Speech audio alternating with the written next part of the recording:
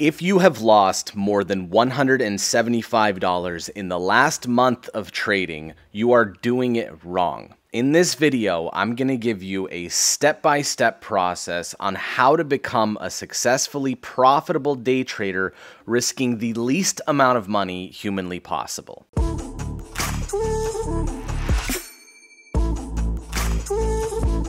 Welcome back to the channel, everybody. My name's Artie, and this is The Moving Average, a show where we talk about everything day trading to keep you profitable on a consistent basis. I don't know what happened this last month, but I've gotten an absurd amount of DMs from people saying they've blown their account. They lost $300, they lost $500, they lost $1,000. They borrowed money from their parents, friends, and family members. They lost $10,000, and it is rampant right now. I need you guys to stop. This video has to be made so that you guys understand how day trading works. You guys have literally heard it 1,000 times. There is no trading strategy that works 100% of the time. It does not exist. There is not a trader on this planet that does not have losses. You've also heard the fact that risk management is one of the most important things in day trading. Think about the phrase risk management. It's managing your risk. It's not risk avoidance. The only way to avoid risk in day trading is to not do it. So how do you risk the least amount of money with the most amount of upside? This is the typical way that people do it. They open up a $100 trading account thinking that they're risking a small amount of money in order to get rich quick. Instead of using 1% risk and a 2% take profit, meaning that on a $100 account, your risk is only $1 and your take profit is $2. Now, for the normal person, $2 profit on all the work that goes into putting in one trade is not cost effective. It does not bring you the wealth that you desire, and so the typical thing that most people do is over leverage that one trade. They end up risking 5%, 20%, 50% in hopes that this is the one trade that's going to hit take profit and they're going to double their account. What actually ends up happening is that over leveraging stresses them out. The trade starts going against them. They move their stop loss. The trade breaks out in the opposite direction, and that $100 is now gone. So instead of risking 1% for the trade, you risked 100. The next scenario that happens, and this is the worst one by far, the person doesn't want to trade with a $100 account, so they end up borrowing money from friends and family members, thinking that if they have a $10,000 account or a $20,000 account, they can make these bigger lot size trades and make more money and pay them back and live the high life. And what they do is make the same exact mistake that they made with the $100 account. And before they know it, that $10,000 or $20,000 is gone. Now, you might be somebody that's thinking to yourself, that's the most stupid thing I've ever heard. I would never do something like that. And I'm here to tell you, I've gotten hundreds, and I mean hundreds of DMs from people telling me that that exact same thing happened to them. This is why I need you all to stop over leveraging and stop trading money that's not yours. Stop trading money that you're not willing to lose. So with that being said, and the whole backstory of why I'm making this video, let's get into the steps that you can take to lower your risk and be more profitable. You guys have seen this setup 1,000 times before. It is my favorite setup for trading, and it is my bread and butter when I'm day trading. This is what we call the three-line strike. This is an example of a sell. A long position looks the complete opposite. So price is below the 200 moving average, meaning we're looking for short positions. Price gets some nice momentum to the downside, then 3 consecutive fake out candles up, and then 1 engulfing candle down, meaning that that 4th candle right here engulfed, completely ate the previous candle. It is bigger than the previous candle. That right there is a 3-line strike. You enter in on that trade, you keep your stop loss 2 times the size of that candle, that engulfing candle, and your risk reward ratio is 1 to 2, meaning that you're risking 1% to gain 2%. That's what this trade looks like. This is on US 30, so it shows you right here, your stop loss is 71 points and your take profit is 143 points. And this move happened in 11 candles, which is 55 minutes. So in 55 minutes, you had a successful trade because you are following the momentum and you scalped quick price action. So how do you make a lot of money off of this one trade if you don't have too much money to put in your trading account? What a majority of professional traders do is trade on funded accounts. If you guys don't know what a funded account is, it's a service offered by a prop firm. There are companies that exist out there that if you prove to them that you're a good day trader, they will give you the money to trade and you split the profits with them. It's very, very simple. Okay, so now that you know these two things, that prop firms exist and that you're really bad at day trading and you're losing money really quickly, this is step one that I need you to do. I need you to stop trading real money. Please be patient with yourself, but just stop trading for the next 30 days. That's all I'm asking. Stop trading real money for 30 days and just listen to me. During that 30 days, I want you to go and set up a demo account. I want you to set up this fake money trading account, a demo account. No risk, zero risk whatsoever. It's fake imaginary money. Instead of the typical $100,000 that all demo accounts give you, I want you to manually set this demo account to $25,000. You can use any broker's demo account that you wish. I suggest you use Hugo Way because it goes on to the funded account thing that I'm going to talk about in just a second. So you've stopped live trading with real money. You've set up a $25,000 demo account with Hugo Way. Now, I want you to be diligent with this.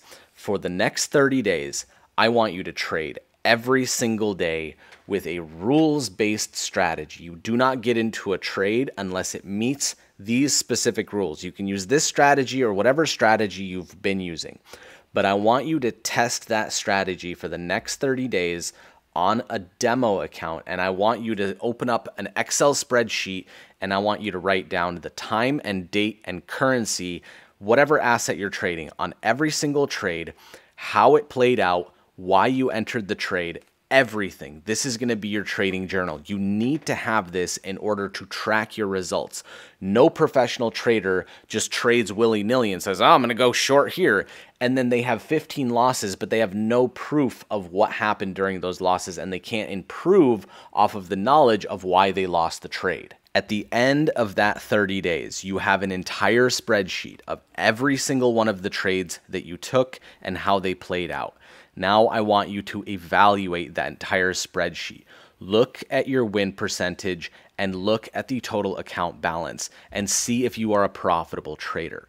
If you are not yet after that 30 days, you need to do it for another 30 days and keep going until you are profitable on demo. It's stupid to start trading real money if you're not profitable on demo because you won't be profitable with real money. You can use my affiliate link down below or you can go Google it yourself. I literally do not care if you use my link or not. It is not important to me. The important thing is that you choose this account. You choose a challenge account, the lowest for $25,000 funded account is $175.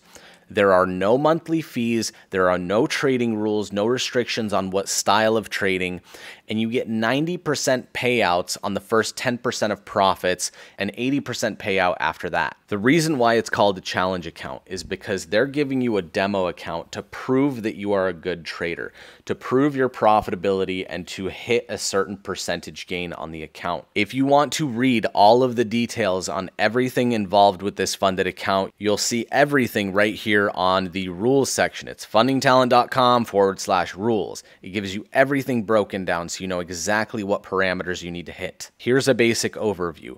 You have a profit target for this challenge period. For a 25K account, you have 1 month to gain 8% on the account, and then the second phase is 4%. So with your proper risk to reward ratio, your goal is to hit 2% per trade. So theoretically, 4 successful trades back to back will get you through the first phase of this challenge. You also have to keep in mind the daily max drawdowns that you can have on the account, which is 5%. So you would have to lose 5 back-to-back trades in order to fail this challenge. And the most incredible thing, you risked $175 to get this funded account, right?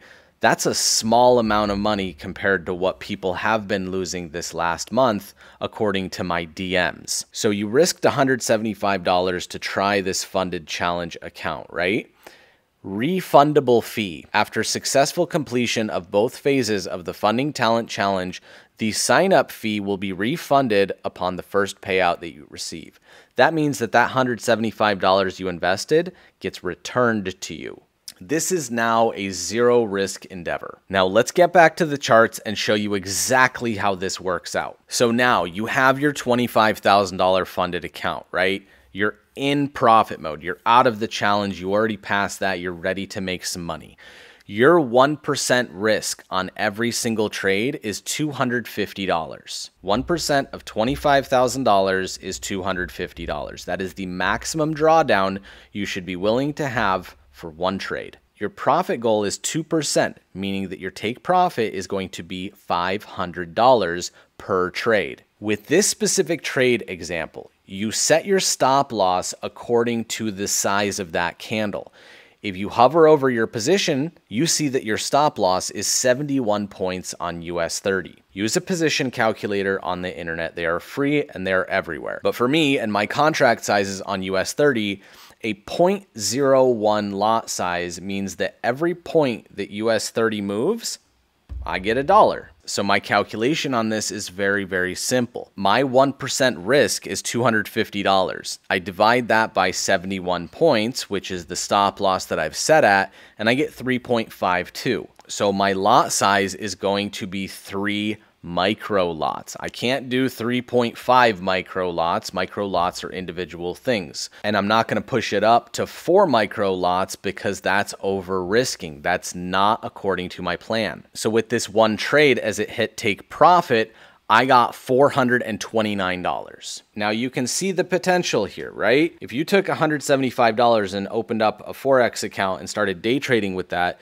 you're going to make a very small amount of money and you're going to get frustrated and you're going to over leverage and it's going to fly away out of your pocket. Or you can be smart and get a funded account and have way more money with the same amount of risk and actually trade the proper way, risking 1% for 2%. And that's the bare minimum. Some strategies get you 1 to 4, 1 to 5. I've even seen some swing traders go for 1 to 10, which blows my mind. If you are losing money, if you've lost more than $175 in the last month, stop trading real money.